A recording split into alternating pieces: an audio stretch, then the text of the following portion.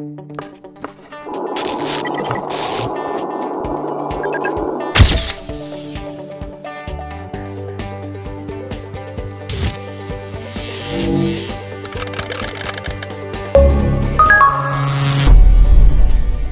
Phil Hill.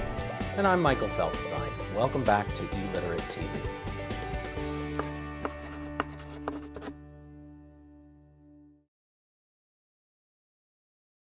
In this episode, we're looking at what is courseware and who's providing it. Now, in the mid-2000s, there were really three separate domains. You had platform providers, then you had content providers, and then you had those who did the curricular design and the course design. And they tended to be fairly segmented, separate areas. Now, what's happened recently is there's an overlap between these. So what you might have are new platforms that have the actual content embedded in them. They're really non-separable and they're meant to go together. At the same time, a lot of this content now has learning objectives. And the learning objectives really gets into an area of course design and curricular design. So you have this new area developing that overlaps platforms, content, and curricular design. And it's this area that we're calling courseware. Now, one of the first areas where people are providing solutions are the content providers, primarily the publishers. So they've started developing these courseware offerings for schools. But they're not the only ones. We're already seeing signs of the MOOC providers getting in and licensing their content and essentially offering courseware as well. At EDUCAUSE 2013, we had the opportunity to talk to several people who are involved in creating some of this new courseware to get their perspective. And here's our report. So we're here with David Lindrum of Sumo Publishing and Kim Thanos of Lumen Learning. Both are boutique providers of courseware, although as we'll learn, they approach the development of courseware in some different and interesting ways. David, let's start by talking about what courseware actually is. You have a product called WebText, and when we've talked about before, you've referred to it as courses as opposed to books. What's the difference? What is it that makes the product a course? It's a great question. What we do looks a lot like a book, and it looks a lot like a course. And so we get the question frequently of what's the difference between a book and a course. A book seems to be, what most people mean by the term book is that it's all the presentational content required to cover the course material. What they mean by a course is a lot more than a book.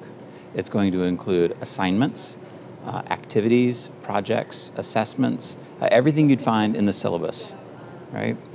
So most people feel that a book is part of the course, but if your entire course was nothing but start on page 1 and read to the end of the book, they would say that was a lame course, right? So it's presumed that something will be added. So courseware is software that does a lot of what the book does as well as what you'd expect from the course. Now, Kim, Lumen produces courseware, but you do it in a very different way, right? You're actually facilitating faculty on campuses who are creating courseware products, and then they're released under an open source Creative Commons license. So there are already open textbooks out on the market. What's the difference between something that comes from a company like OpenStax or a project like OpenStax and what comes out of the collaborative process at Lumen Learning? So, initially when we started thinking about what we were trying to accomplish with the use of open textbooks, we really felt like we really did focus on a textbook replacement. And went through a process with a group of faculty members with a small set of courses of helping them identify a replacement for the textbook. And it was a great experience, and I think an excellent proof of concept. But we came out of that, I think, collectively, the program that was involved in it, feeling like there's a missed opportunity. That if we're going to stop and make a fundamental change from a traditional textbook, evaluate new digital materials, whether it's packaged neatly into an open textbook or whether it's a range of resources, that it's a tremendous opportunity to rethink the instructional materials, the instructional process, the learning and engagement opportunities. And so it really created an opportunity for redesign. And they're excellent open textbooks. You could take the OpenStax sociology textbook and replace that, use that instead of a commercial textbook that is of equal quality but a significantly different cost to students and a higher level of control for the faculty member. But you really see the benefit of that if the faculty member is looking at the ability to edit, bring in new materials, increase the interaction and the way the students are engaging with the materials. And that's really the process that we're trying to support as we're moving through the transition from traditional textbooks to open resources, is really this redesign around interactivity and engagement. Okay. Now, redesign is actually a really interesting topic. When you have a product that's a software product, you actually can see how people are interacting with the product. You can see what the students are reading, what videos they're watching, and how they respond to exam questions afterwards. David, how does that change your development process? How does that change the next version of your product? It changes everything radically, right? So next year will be my 20th year of developing resources, digital resources for use in colleges. But it wasn't until the past 6 years or so that we've had the analytics to see, did people use it? What did they use? What questions does 98% of students get right? What questions do 82% of the students get wrong? Able to see what they're learning and how they're going, right? That enables us to go in and actually do data-driven revision, right? So we can see what students are understanding and what they're not, and then change it. Roll it out in the next term and see that now students get it. As an instructional designer, that's life-changing. You don't ever want to go back to not knowing what works and what doesn't. And it doesn't, as you were saying, it doesn't require you to throw out the whole resource. That doesn't make any sense. What makes more sense is to find the trouble spots and go in and tweak just those, right? So that experimentation is phenomenal. The first version of any course that we create is art. We're bringing all of our background, all of our experience to create what we think is the best possible course. The second edition is science. We have the numbers to drive what we change. So Kim, you're going through this process that David just described with faculty, who are your authors and teachers. How does this change their view both of the curricular materials that they're developing and also their teaching process?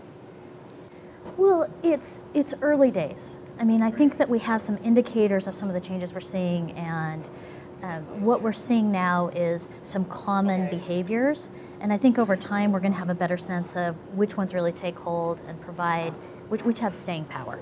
So, you know, there are many faculty members. We always provide word level edit privileges, so you can change anything.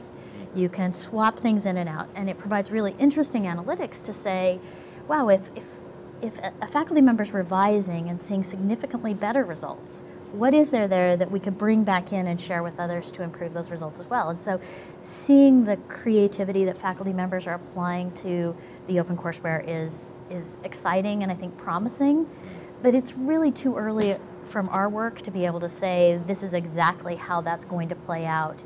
I mean, there are version control issues, there are the addition kind of challenges of how frequently do faculty members really want to see these kinds of enhancements coming into their courses, and how much of that can they absorb. So a lot of questions still to answer. But I think we're seeing a path around that that's very promising. So I hear a lot from both of you about experimentation, about what we're learning. And this is very different than with a textbook. With a textbook, we have a formula. Textbooks look pretty much the same year to year to year and have for a while. With courseware, it seems to me there isn't so much of a formula. We're still learning, and we're bringing new skills to bear. The skill to write a good chapter in a textbook is not necessarily the same skill you need to write the test questions and tune those two to each other. Now, Kim, your process is very faculty-centric from the beginning. How do you bring in those other team members to the conversation, and how do the faculty respond to that new dynamic in the authoring environment? Well, we've tried to keep a process that matches more of an agile software development process, which is frequent iterative cycles of improvement. And so there is a first cycle that we go through that is laying out a very broad set of open materials to a cross-institutional faculty team.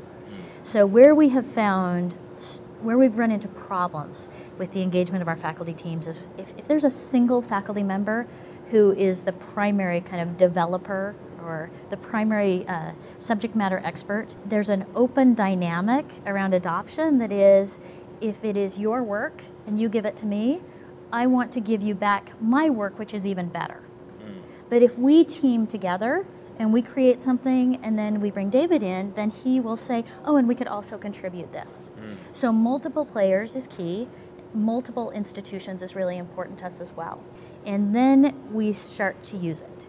And most of our iteration occurs from watching best practices in use and sharing those back more broadly, or identifying soft spots and investing to enhance and improve in those areas that are soft.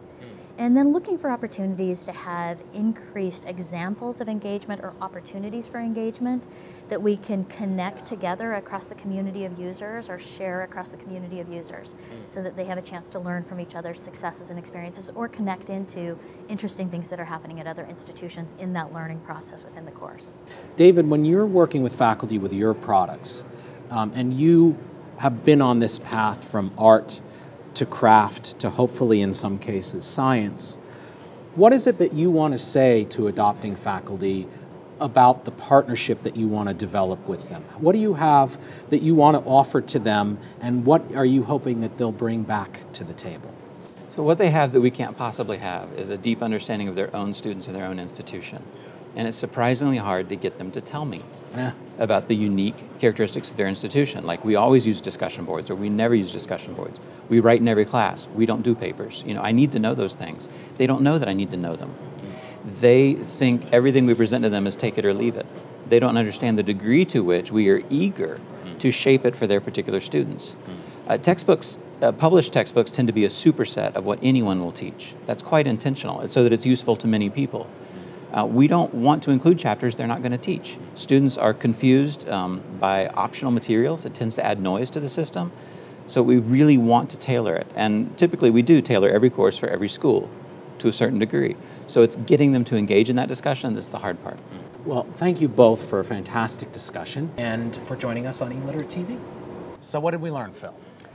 Well, one thing that really struck me that we heard from both of them is the fact that this is not just a digital textbook with more materials. I think a lot of people tend to think of the new developments in digital content as how do we take the textbook and make it digital? And then now how do we throw extra tools on top of it? But a theme that I heard throughout the discussions is they were talking about team-based course design. How do we involve faculty? How do we involve this group? And it's almost as if Courseware gives an opportunity to implement team-based course design. A lot of the individual elements are what we've already known about, but how do you get a package together? And so this sort of represents a paradigm shift, if you will. And so the second thing that really struck me as a fact is they referred to this is still in its infancy. We're trying to find out, we don't quite know where all this will go. We're seeing promising results, but it's early on. And if you think about it in terms of this being a paradigm shift, not just a new technology implementation, it indicates to me we're talking about a long-term strategic change, if you will. So people need to think about where is Courseware going over a term of 5 to 7 years, as opposed to what's going to happen in the next year or two. So those were two things that really struck me from the conversations. Absolutely, long journey. But any journey starts with a single step, as the saying goes. So as you think about your journey and where you're going to start, we'd like to hear from you. Where do you think on your campus you need to begin conversation about courseware? What are the issues and what are the opportunities? Let us know.